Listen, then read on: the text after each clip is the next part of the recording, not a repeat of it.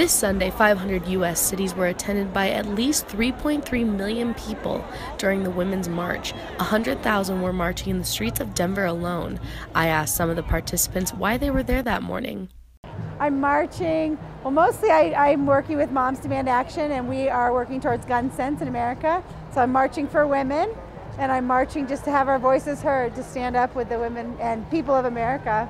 Oh my God, because there's so much going on, but we just need to all stand together. Everybody's rights are human rights, so yeah. The current state of political reality in this country is frightening. To stand up for human rights and the environment, and my son, who is Vietnamese American, and just, you know, civil rights, everything. I'm marching here today for women's rights, for African American rights, for civil rights in general. I'm also here to support women and for all of us women to come together to also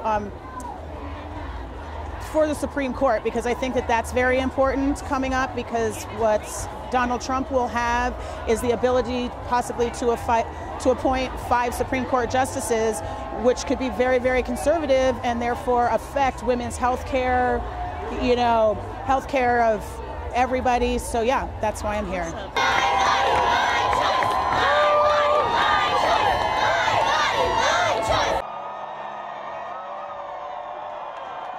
Some marchers had advice to give to the college students here at CSU.